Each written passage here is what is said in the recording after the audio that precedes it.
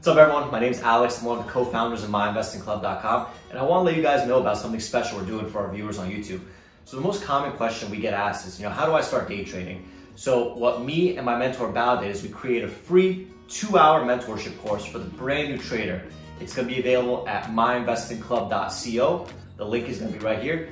This is a free webinar that reveals our 12 secrets that every single brand new day trader should know before they start. I also want to let you guys know about something that's very unique to MIC. So if you have any questions about trading, or you're curious about trading, or you don't know if MIC is the right fit for you, now you can text our head mentor Tosh, whose number is going to be right here, and he'll answer all the questions that you have in less than 24 hours. Thank you and enjoy the video. So today we're going to be talking about understanding your framework. And this is kind of a topic where I glaze over in almost every other webinar I've ever done, or maybe every other one, whatever. In a lot of the webinars, I've kind of gone over this topic.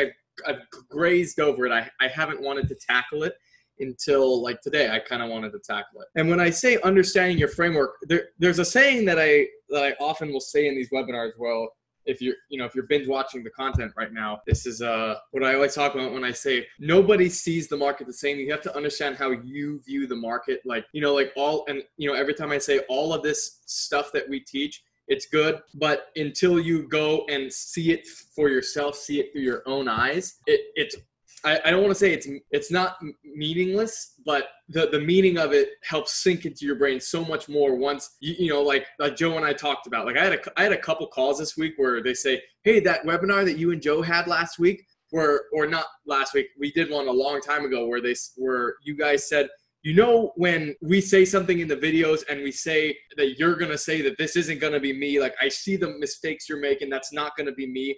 How Joe and I said that we knew you would say that? Well, I got a couple calls of people and they said, yeah, I totally said that, bro, and it totally happened to me. Like, I was like, yep. But now you know instantly what we're talking about, right? Because you saw it through your own eyes, right? All the rules that we talk about, you understand why immediately once it happens to you. And so that's kind of what I'm going to go over. I'm going to attempt in this webinar to help you understand your framework, to help you kind of hone in on exactly how you guys see the market and what categories and how you can organize your mind in understanding how you see what you see and why you see what you see. Exactly. But anyway, so let's get started. So if this is your first webinar, like Gustavo, thanks for coming. Welcome. That being said, let's go.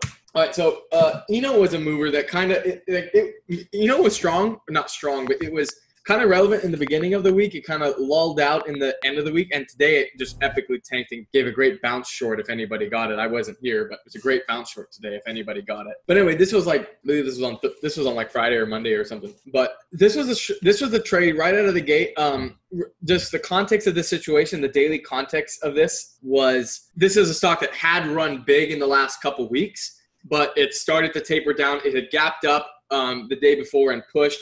I believe this was like a day two-ish. It was like a day two kind of gap up, and we're seeing if we can hold on to the gap. And so I was thinking that it wasn't going to be able to hold this gap. I was thinking it was going to, not be able to hold on. It was going to tank. And so I saw this downtrending pre-market action. And I said, if this thing breaks 8 at the open, I bet we can see a flush. So I kind of had an $8 short thesis on this. I was like, I want to short this. If it falls under 8, and if it just comes back and goes over 8, I got no problem cutting it. And that's what I did. I shorted and I cut it because I didn't want to fight it. I didn't want to decide on which line was going to be the one. I said, I think this cannot hold on to 8. So I'm going to short only under 8. I'm going to let it do whatever it's going to do over 8. If it goes to like 10 or 11 or 12, the trade idea is dead. But if it stays somewhere around here, I'm just going to wait until it gets under 8 and short. I shorted first. It didn't work. I waited for it to do its spike, get its thing. I'm not worried about getting the top on this. It comes back down to 8, and I think now we can go. Unfortunately, it wasn't that big of a trade.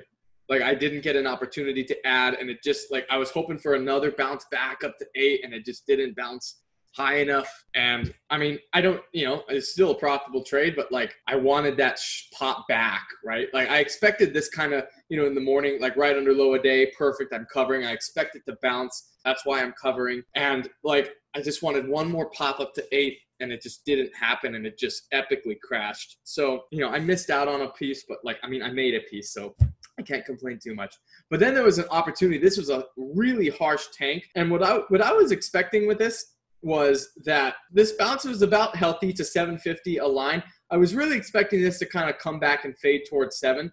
And so when I was watching here, I was watching this strong bounce and this dip. And when I saw this flash crash, that got me actually interested in the other way, because I was like, you know what, this was a pretty strong bounce. I bet there's a whole bunch of people that chased here and maybe shorted, added on the bounce, and we're really counting on this to come back down to 7. So when we get this flash crash, I almost feel like that was just the tell, right? That was just a tell. And so that got me interested in a long. So I entered into a position and I said, I'm going to add as this breaks 750, you know, and after we based here for a little bit, you know, when I'm buying here originally, yeah, I have a 725 risk, and it's, you know, I'm kind of steep here buying in the 40s, risking 725, so it's not a full size position. But we base here for a few minutes, we break 750. Now I feel confident just cutting it under 740, because I feel confident that if it comes back under 740, that I'm not, that like, it's not just going to like trap me out and go back. I feel like if it fails 750, there's going to be some longs that want to bail. I feel like I'm not going to get just flashed out of the trade. So that's why I picked 740. So basically just my typical routine. I stick to small risk until my risk is either confirmed or lowered. And in this case, it was lowered or raised. I guess it should be raised for a long, but lowered in the sense of lower dollar amount, right? Where I'm risking like 40 cents here, but now I can lower my risk and only risk like 10 or 15 cents, right? So I wasn't willing to buy the dip, although I should have been right when I saw that flash crash. I should have just been right there, but I wanted to wait a little bit just in case. I was a little unsure. Anyway, and I had an $8 target, and that was it. You know, you can see like my last sell here. This is just like my last quarter. I'm sure, of course, I'm hoping I can get back up to higher days, but I expected 8 to fail, as well. I was quick to sell. Anyway, so that was kilos. Oh yeah. All the crashes caused by me. No, Flash knows this setup. Flash called me about this setup. This is one of the things Flash likes. Sorry, ruined that. But ruin that secret. But yeah, like this is one of my good entry signals too. But when shorting, when do you recycle up versus bail? That's a good question. When do I recycle up? When the bounce isn't stronger than I want is the answer. When the bounce isn't stronger than I anticipate, I will recycle it. It has to conform to my thoughts, right? Like I only want to recycle, which is adding, if it's conforming to like me running along the side of the stock, like, oh, it should bounce here. It should, you know, hold 350 and bounce up. And it should, like, I want to recycle around like 375. So like sometimes I'll wait for it to pop. And if it pops to 380, 385, I'm not recycling that shit. Right. But if I'm confident in this trade, you know, a lot of times, depending on the confidence level, I'll already have the order there. If the order's not there, though, that means that I'm skeptical of how right I am. And so I will wait. And if it pops higher than I want, I'm not recycling. That's kind of the thought process that I go through. Do I consider a stock overextended when it is too far away from the VWAP? That is, VWAP extension is something that I take into consideration. Normally when you hear the talk overextended, I think about daily chart. That's the number one thing I think about is daily chart overextension. Now, VWAP extension is something I also pay attention to. Would VXRT still be considered a low-hanging fruit? Short tomorrow. Yeah. So normally it's day 2.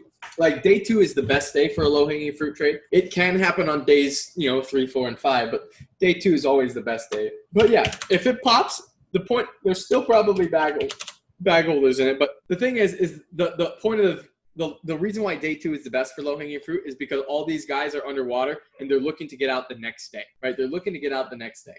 So, so like a lot of people have already gotten out. So if this pops, there's probably going to be like less sellers necessarily to force it back down. And it could just pop and have like no range, especially if it's low volume.